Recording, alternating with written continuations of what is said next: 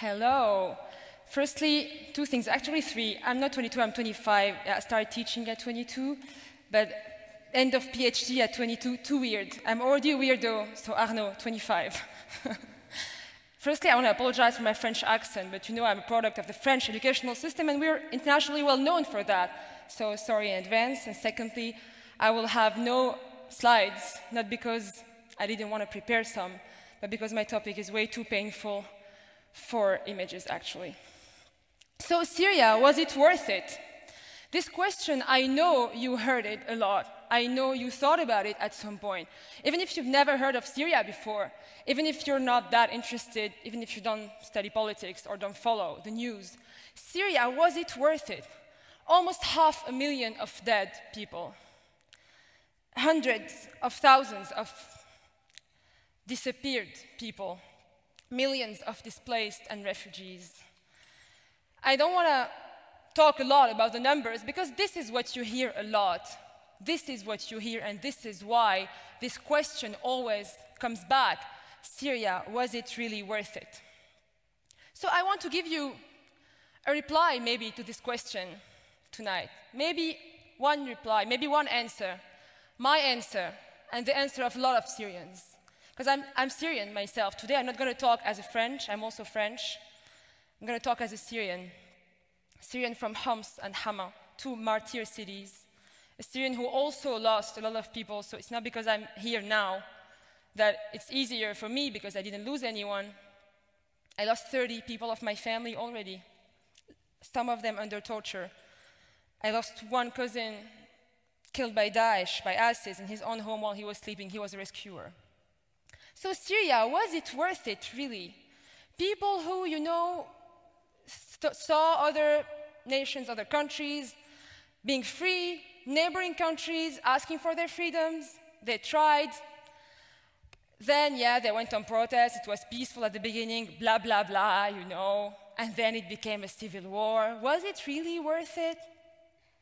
Well, maybe a Syrian who died, or a Syrian who was in prison, or a Syrian who is displaced right now, or a Syrian who's in this room, and some of them are here, can talk to you and convey to you anything, even when they're here, because of the language, maybe. Thank God, I can talk. So I will try to tell you about our story.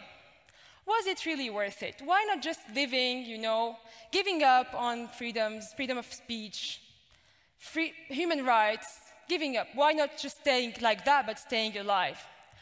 Well, you people, I think you haven't tried not having this basic freedom, the freedom of speaking. I think you haven't tried not having it in your life. I hope you haven't. I hope you'll never try. Of course, when I was in Syria, I lived for a while in Syria. Of course, I was like, I didn't have it entirely. But you know, it was temporary, so it's fine. But there is something worse, actually. Something that I think makes my answer maybe interesting, I'd say. I tried losing any, not even freedom, any possibility of speaking freely for myself.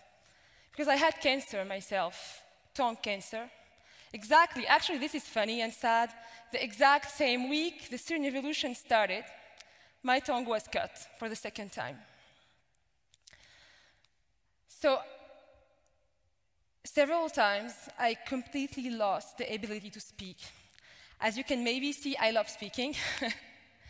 I completely lost it. It's not like this is the only thing that I went through, even physically, because I always think of torture, you know. This is what I have in mind when I think, was it worth it? Because torture, I think it's the worst thing. Maybe we can agree on that. It's the worst thing that can happen. Maybe worse than death, I don't know. So I was disabled myself because of cancer, because of the surgeries I had. I was a corpse, honestly, I'm not exaggerating, unfortunately. I could only move my fingers. Even morphine, I didn't take it that well. I could feel only pain, from head to toe. I could feel only pain. But I swear, I'm not gonna, you know, enumerate my medical file, because, you know what, it would take 1 hour. But you know what, take everything. I even lost my hearing twice also. Take everything, not being able to move, being in pain all the time, everything, not being able to stand, not being able to be independent, depending on people for anything, not being able to lift a glass of water. Take everything, I swear to you. Not being able to speak for yourself is worse. Because when you lose this ability to just speak for yourself, just be able to say, like, no, stop. I don't want to take that. I don't want to take this man. I'm not going to do that. Please go. Please leave my room right now. You can't even say that. You can't even say, I want to go to the bathroom right now. You can't say anything. Actually, I couldn't even eat or drink. So those things are basic things in life. I was hungry. I was really very hungry for days and days and days. I was very thirsty. I couldn't swallow anything. But still, not being able to speak is worse.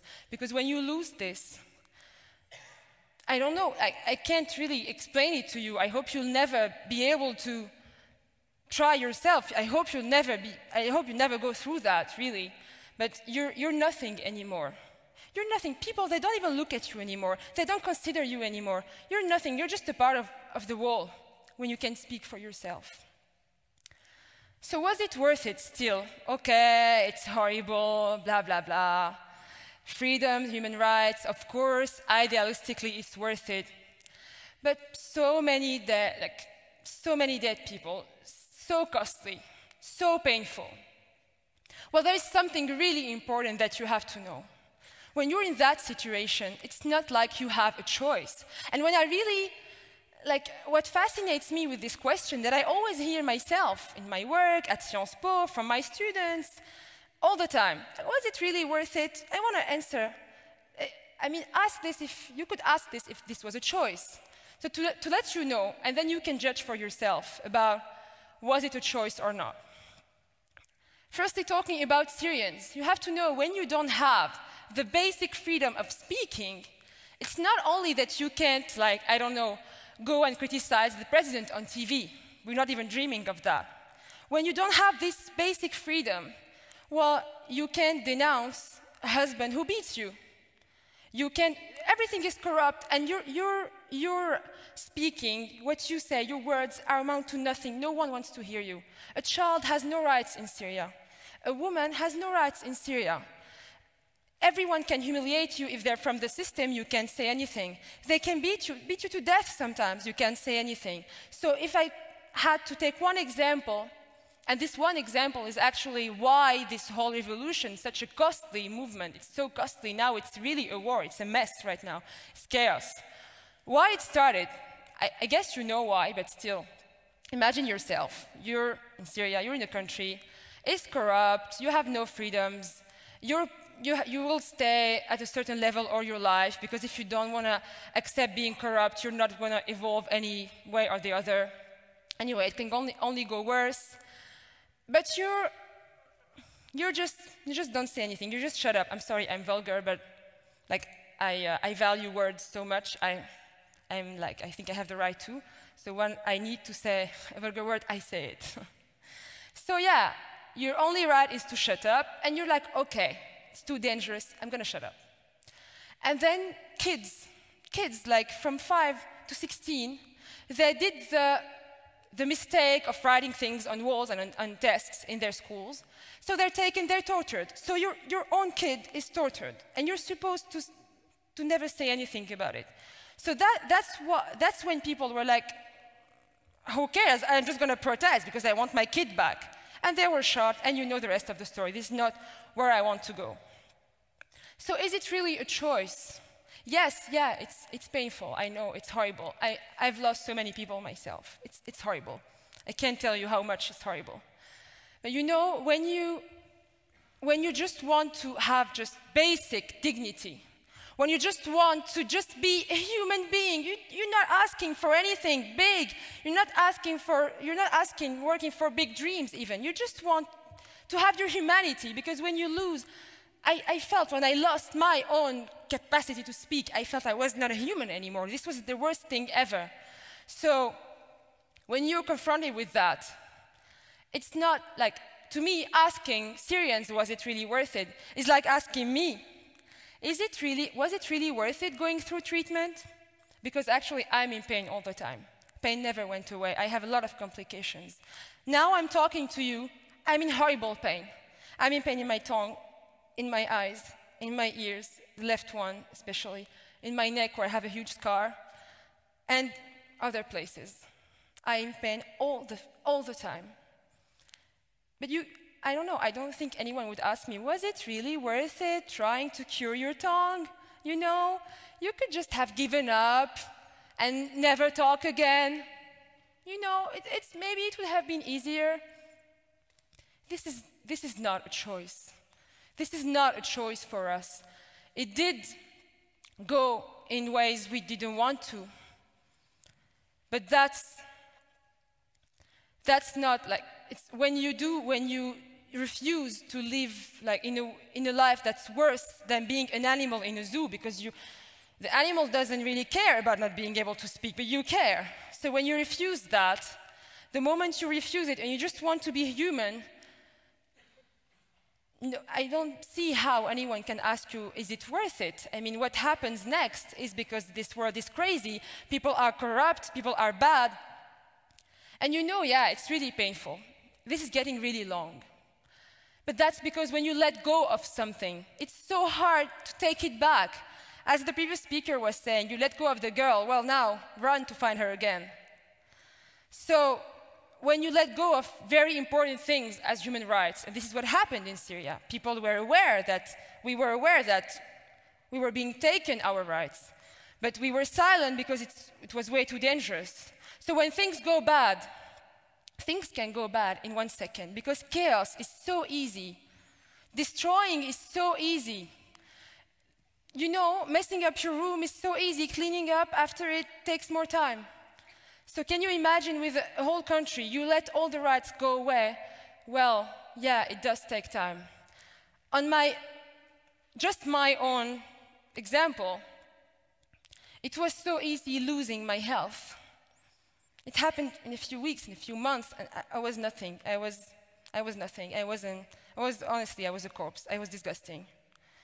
It's so hard to gain it back. It's so hard. It takes so much work. Hospitals, appointments, surgeries. I can't even tell you how long it is, just for one person. So can you imagine the scale of a whole country? We lost so much, gaining it back. Yeah, it takes a lot of time. Yeah, it's costly, yes. But it's because people like Syrians nowadays, people like them here in Europe, did that 100 or 200 years ago, that me and you can be here right now. And I think it's worth it that as a Syrian, as the daughter of Syrians, I have a safe place to talk. I have a place where I can be a teacher of political science in Sciences Po Paris at 22 years old. I think it's worth it, yeah. So yes, it's costly. Yes, it's horrible. It's horrible. But asking, was it worth it? Well, it wasn't a choice. It wasn't a choice. So today, when you hear all that, just know that a lot of young Syrians who even died wrote even in their will, the days where I was finally free were the best days of my life. The days when I could talk again were the best days of my life. I don't care about being in pain. I'm talking, I'm free, I'm here with you. Yes, I'm in pain. Yes, I'm going through hell every day, I swear. Yes, as Syrians, it's so hard. It's so hard, but we don't want to stay living like less than nothing. We want to be human beings. We want to be like everyone else. We want to be like you. This is what Syrians are. So when you please, if you can go home with one thing from my talk, when you hear, was it worth it? When you hear of all those numbers, the dead people, the injured, the displaced, the refugees, don't think that this was a revolution for death. Don't think that this was for destruction, that this is a war. Yes, it became a war.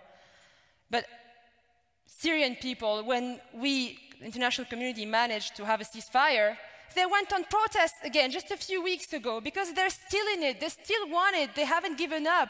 This is what they want. And they say, we won't give up. We want freedoms. We want democracy. It's still worth it for them.